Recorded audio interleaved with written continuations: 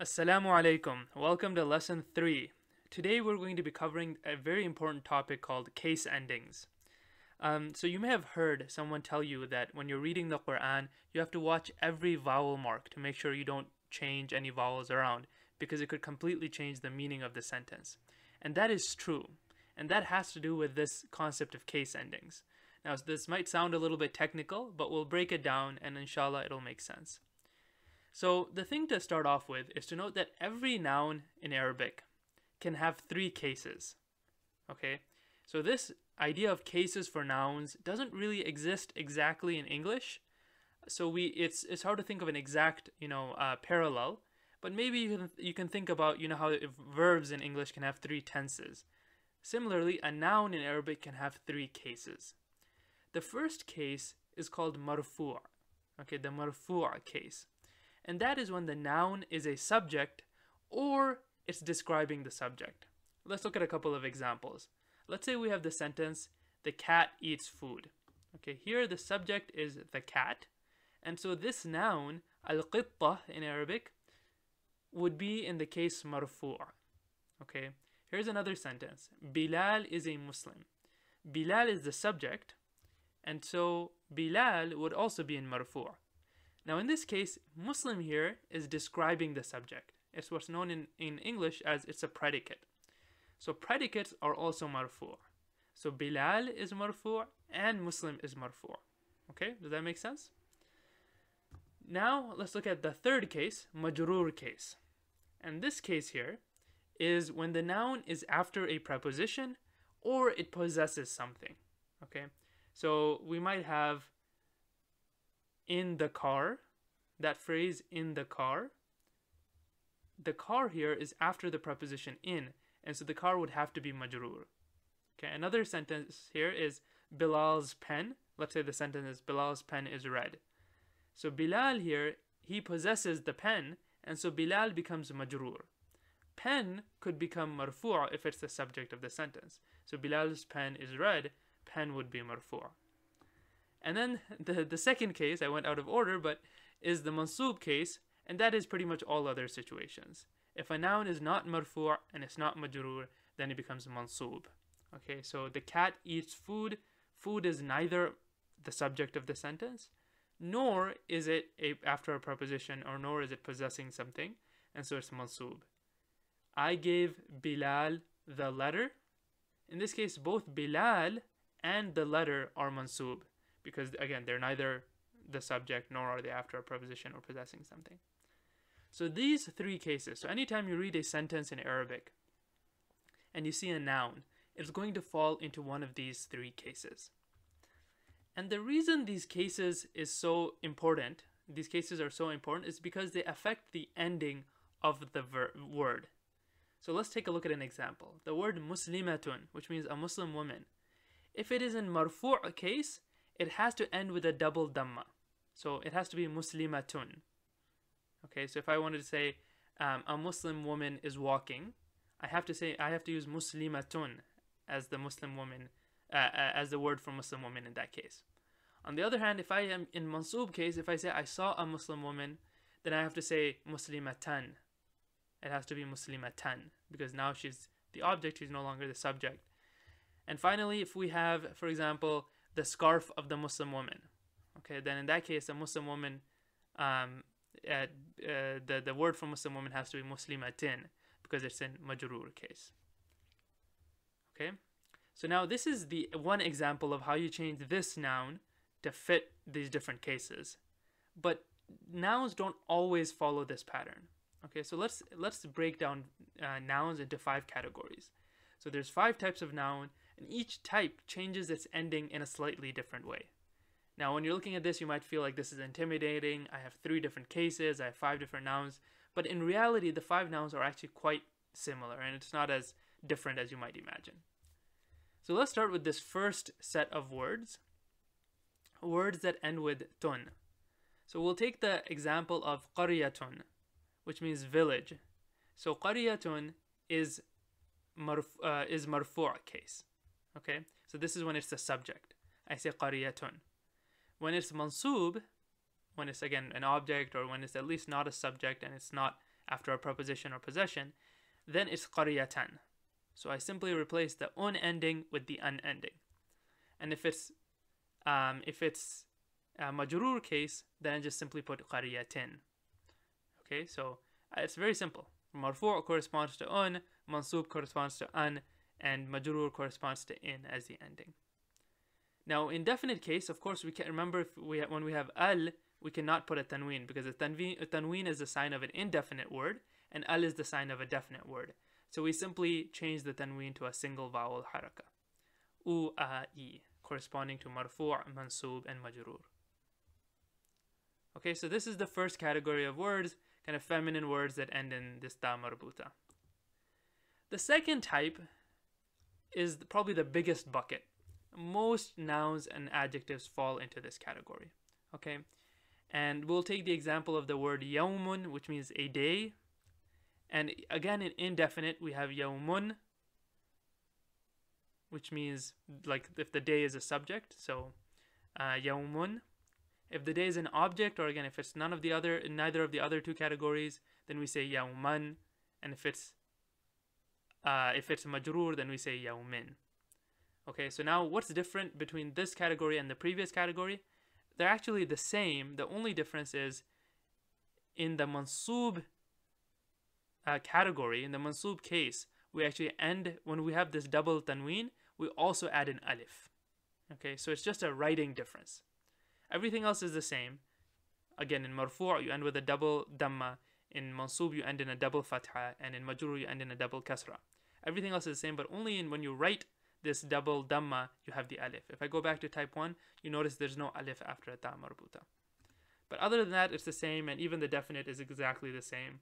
Again, al-yawmu, the day, when it's the subject. Al-yawma, the day, when it's not the subject or not in possession, and not after a preposition. Al-yawmi, when it's after a preposition or possession. All right? And again, this is the most common case. So if you understand this case, and if this makes sense to you, you'll be covered for the vast majority of examples in the Quran. And let's take a look at one of those examples. وَقَتَلَ دَاوُودُ جَالُوتَ. Okay, so this is from Surah Al-Baqarah, where Allah subhanahu wa ta'ala is narrating the story of Dawood alayhi salam, and specifically, Dawood killed Jalut. How do we know that it's Dawood that killed Jalut and not the other way around? In English, you know that based on the ordering. Dawood killed Jalut. Dawood comes first, and therefore he did the action, he's the subject, Jalut comes second. But in Arabic, it is actually conceivable that the object comes before the subject. So you actually have to take a look at the case endings. Dawudu. So this is the subject. Jaluta. Jalut is not the subject. In this case, it's the object. Okay, and this is why, like I said at the beginning of the video, if your vowels are off in Arabic, then you can change the meaning of the entire sentence. And you could switch the subject and the object around, for example. All right, let's go back to our 5 categories of nouns. The third one is when the marfu' word ends with an in by itself. So there are some words in Arabic that just end with an in. So for example, wadin. Okay, so this is actually not in majrur case. It's in marfu' case, but still you never say wadun. It just never takes that form. And so you'll pick up some of these words as you learn Arabic vocabulary, but if you see the word wadin, it could be marfu' case. If you want to change it to majrur, it actually stays wadin. There's no change. And strangely enough, when you want to change it to mansub case, you don't say wadan, you say wadiyan. Wadiyan. And this tells you a little bit of, and I'm not going to go into this in too much depth, but the underlying reason for why this word behaves differently is because the original root has a ya at the end, and that kind of disappears in the marfu'a case. Okay, but it comes back in the mansub case, and so that's why you see wadiyan. And again, the majrur case is wadin. If I go to the definite case, you just try to apply the same rule here, but again, the ya that kind of disappeared comes back. So al-wadi is marfu', al-wadiya, corresponding to wadiyan, is mansub, and again, al-wadi, again, is majrur as well. Alright, type 4 is words ending in an and that could be with an alif double fatha or a ya double fatha. There's a few words in the Quran like that. So for example, we have asan, which means staff. So asan, it ends with this double dhamma, and so it's going to stay in this double dhamma form for all three cases. So for marfu', for mansub, and for majrur, you're going to have asan. Okay, and then the definite case is ala asa. Same thing, Quran, the word Quran is also ends in an, and as a result, it's always going to be that way, whether it's mansub, marfu', or majrur, Quran. If it's definite, al-Quran. Alright, finally, last one, type 5 is words that end with a. So for example, bushra, which means good tidings, good news. Again, in mansub, marfu', majrur, you never change that. It never becomes bushri, bushru. It's always bushra. And the definite also remains the same, al-bushra. Dunya, the world. Here it also remains the same, marfu', mansub, majrur. And the plural is ad-dunya. So you can kind of see like the default, type 1, type 2, to indicate them. If I was to recap, if I was to go back, type 1 and type 2, they're very kind of regular. For every case, there's a different ending. For marfu' it's un, for mansub it's an, for majrur it's in. But as you go on to these irregular types, then they start collapsing together. And so you have marfu' and majrur here are both in, mansub is an. And then for these last two categories, all three of them are just the same. So you cannot take a look at the case. You cannot take a look at the ending and figure out the case. You have to kind of look at the context clues. You have to look at the rest of the sentence to figure it out. All right, so we also should cover plurals. So plurals are interesting because they also change, but it's not so much the ending vowel change. It's not so much that the ending vowel changes, it's the ending letters that change. And so I'll give you an example. So let's start with a sound feminine plural. And by the way, if you need to remember what kind of plurals there are in Arabic, you can go back to the previous lesson where we covered the 3 different types. So sound feminine, samawatun is the marfu'. And how do we know it's sound feminine? Because of the atun ending. And here in the indefinite case, so this is indefinite here. And so mansub, we have samawatin, and majrur, we have samawatin as well. So actually, in this case, for the sound feminine, it is actually the haraka that changes at the end. So samawatun, samawatin, samawatin. So mansub and majrur, they're in the same case. So when you look at it, again, you cannot really tell. You have to take a look at the context clues. And definite is just the same. You just add an al and you drop the tanween. Sound masculine is the one that's slightly different. So we have the word zalimuna, which means oppressors. And so zalimuna is marfu' case. Zalimina, so you see the waw changed to a ya. Everything else is the same. The waw changed to a ya. Now this here is mansub and it's also majrur. Okay. So and then if I have the indefinite case, all I have to do is just add al-zalimuna from zalimuna. Now I've covered and then to summarize everything, the case of a noun is based on its ending. Okay, for the vast majority of nouns. And usually it's based on the ending haraka, like muslimatun, muslimatan, muslimatin. Sometimes it can be based on the last couple of letters, for example, in the case of a sound masculine plural. Now, I know I've covered a lot of material, and it's okay if you don't remember all 5 of the types of the nouns and all of the exact changes, but you should definitely know the type 1 and type 2, you know, the most common changes.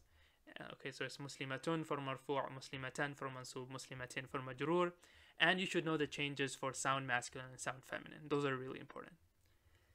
Okay, and then finally we'll also cover the case of pronouns. So pronouns are a little bit different than nouns. They also have different cases, marfu', mansub, or majrur, but their case is not based on the ending, it's rather based on whether the pronoun is by itself or it's a suffix to a word. Okay, so we're not going to cover suffixes today, but we will cover the marfu' case of a pronoun. So if a pronoun is the subject of a sentence, so if I wanted to say, for example, you are a Muslim, or I am a Muslim, in that case, the pronoun is the subject of the sentence, and so it's in marfu' case, and the pronoun is a word by itself. Okay, and so let's take a look at a chart that shows all of the pronouns in Arabic when they are the subject case, so the marfu' case. So this is a chart that you should learn and memorize, okay? So let's go through it. So huwa is third person masculine, singular. So in other words, that's how you say he. Huwa is he. Hum is third person masculine, plural. In other words, it's they. If you're talking about a group of men, you say hum. So huwa, hum. Then we get down to hiya is third person feminine, she. Hunna is third person feminine, plural, so them, woman. So they, women. So if I want to say those are Muslim women, I say hunna muslimatun. They are Muslim women. Hunna muslimatun. Anta, you. Anta muslimun. You are a Muslim. Antum, you all are Muslimun. Anti, you women are a Muslim. Anti muslimatun. Antunna, you all women are Muslim women. So I can say Antunna muslimatun. First person, I am a Muslim. Ana muslimun. Nahnu muslimun. We are all Muslims. So this chart here consists of all of the pronouns, and you should memorize this chart, okay?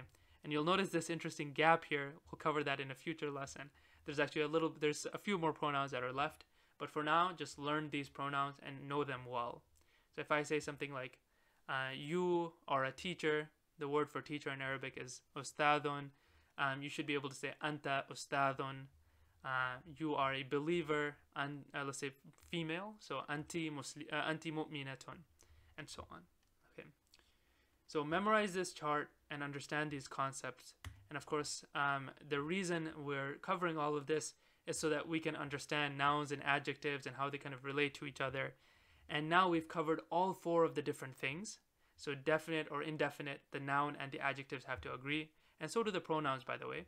And pronouns usually are definite by definition. They're usually definite because you're talking about a specific person. And so hiya is definite by itself. And we'll see some examples of this. But whether you have a noun or a pronoun, they have to agree on gender, singular, plural. And now we've covered case endings as well. And this is true for a noun or for a pronoun. All right, so we'll end with some exercises. So let's start off by this first phrase, Jannatun aliyatun. Jannatun means garden, or it could also mean paradise, depending on the context. Aliyatun means high, and you'll notice here it's the feminine form of the word. The masculine form is aliyun, and so we have here Jannatun aliyatun, gardens that are lofty. Okay, you'll notice it. They agree on the case endings. They agree that they're both indefinite. It agrees that they're both feminine and they're both indefinite. So a lofty garden is the translation here. Anallahu al-Azizu. So this is Allah subhanahu wa ta'ala saying, I am Allah the Almighty. How do we understand that? We have a pronoun, ana, I, and then we have Allahu al-Azizu.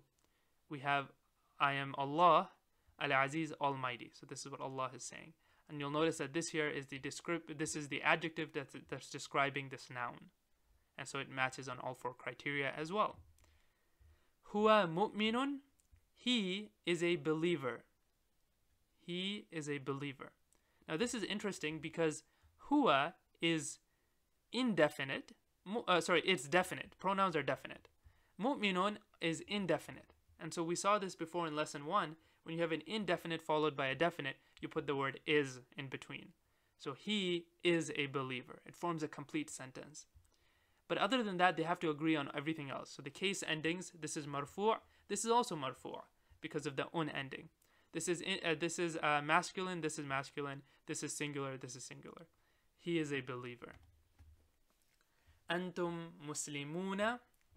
You all are Muslim. Here we have plural, so we have plural, masculine, masculine, marfu', marfu'.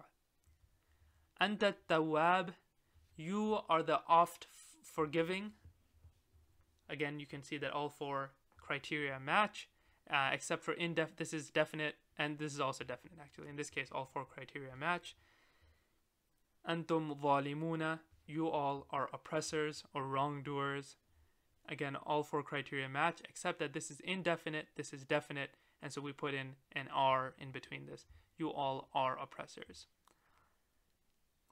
and we'll see everything else matches. So marfu', you can confirm that, and plural, confirm that, masculine, you can confirm that as well. Okay, so in these exercises, we didn't see a lot of the other cases yet because we haven't really covered possession and preposition and so on, but we'll cover that in the next few lessons. So for now, just understand the rules and we'll apply them inshallah in the next few lessons. See you then. Assalamu alaikum.